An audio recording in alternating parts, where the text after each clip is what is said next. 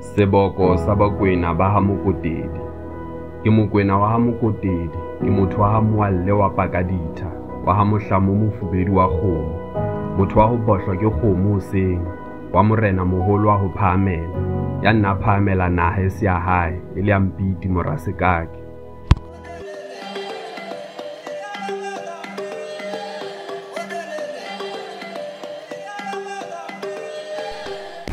There is a Basotho tradition which maintains that the first man was Tlake, also known as Mopeli. His history is preserved in some clan praises and songs from initiation school where he's quoted saying, "Ke Mopeli, Moholo wa Raseapara lome, ha ke ikapesa ke apesitsoe." Translated, I am Mopeli, the ancestor of him who dresses the wound. I did not dress myself, I have been dressed. Among Tlake's many great descendants was Kuena, who had 3 sons, Khabo, Ngwato, and Ngwaketsi. Khabo was the senior son, and he begot Masilo, also known as Basuto, who begot Motjhuli in the senior house and Napo in the junior house. Motjhuli lived near Molepolole, and he ruled over Bakwena.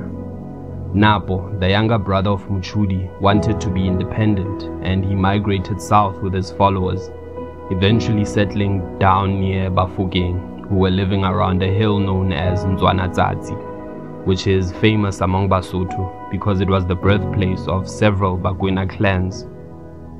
The meaning of the word Ntsuanatsatsi is rising sun. It was there that Napo married a daughter of the Mofokeng ruler who became the mother of Motebang. Motebang was the father of Tsholo, who founded Bamudibedi, and Tsolwane, who founded Bamonaheng.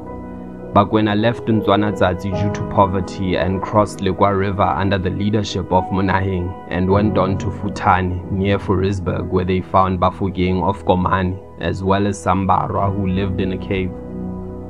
Monaheng, being a man of ability, soon began to exercise much influence over Komani, whose daughter he married. Bafokeng, being an indolent, peace-loving people, do not seem to have made much objection or raised any considerable opposition to this masterful man, but accepted the position with their usual indifference. And what is more remarkable, Bakwena Bamudibedi made no difficulty about becoming the subjects of their juniors. The prestige and power of Monaheng grew exceedingly.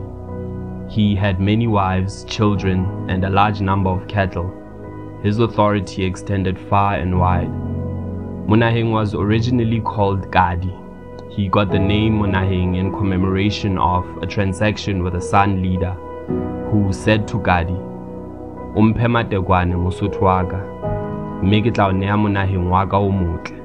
That is to say, give me some marijuana, my Mosotho, and I will give you my beautiful country. From the date of that rather one-sided transaction, Gadi assumed the name of Monaheng. Monaheng had twin sons called Mokhetsi and Monyane. Mokhetsi grew up a happy, reckless individual, a brave warrior, and also a poet. He was the bard of Bakwena, and his songs are sung to this day. By reason of his bravery and skill in war, he was a great favorite with his father and a leader among his warriors. Mokhetsi, also known as Ratladi, composed all the national songs of war and of initiation schools, in which historical facts are preserved up until now.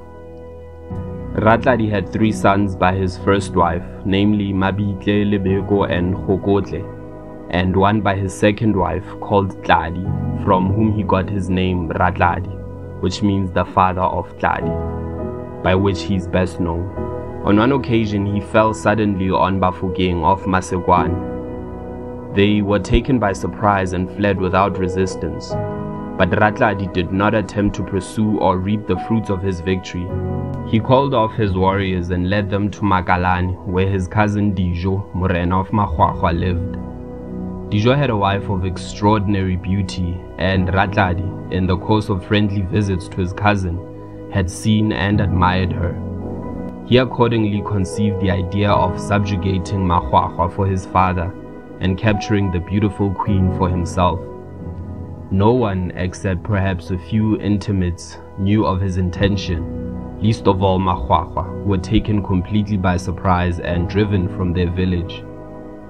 All their cattle were captured, and Ratladi's desire was satisfied. He ravished the beautiful queen and led her away captive in advance of his men and the captured cattle. But his triumph was short-lived. Mahwahwa recovered from their panic, and with the assistance of their neighbors Basia, who turned out to help them, they fell upon the retiring Bakwena, who had no thought of being pursued, killed many of them, and recaptured their cattle.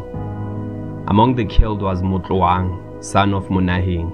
Mudibedi, who had been left for dead upon the field, recovered consciousness during the night and managed to escape by hiding in the reeds of the river Kubedu until the pursuit ended. Ratladi, who saw the rout of his men with stupefaction, was soon overtaken by Basia and fell before the spear of Tsele, their lord. The beautiful queen, whose name by the way was Matumani, was rescued, but on returning home it was only to learn that she was a widow, her lord and many of her people having fallen in the battle. After the battle, Bamunaheng sought to recover the body of Ratladi in order to bury him, but Mahwahwa drove them off, killing several, including Disene, son of Silo, who was in charge of the party, so the body was devoured by vultures.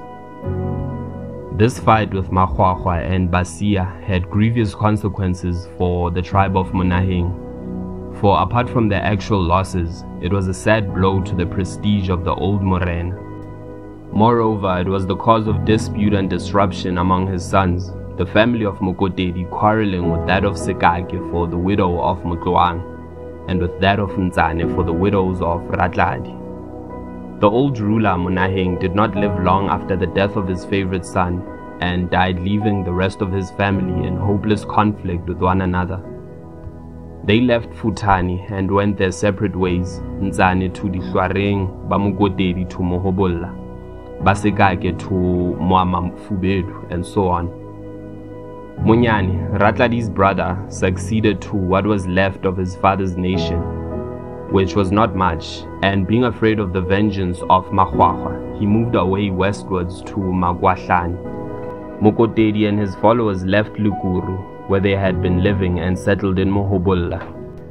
Meanwhile, the dispute concerning the widows remained unsettled. According to custom, the right to the widow of Motloang and the duty of raising up seed to his dead brother belonged to Mokoteli, but the young widow would have nothing to do with him. Mokoteli had suggested that as the widow did not like him, she might be given to Ntsane's family, but that again did not meet with approval. Meanwhile, the widow settled the matter for herself by taking a lover called Moale, by whom she bore a son, who was called Motswane. Moale was a man from the kingdom of Amahlubi, and the brother of great king Bungane Gantsele.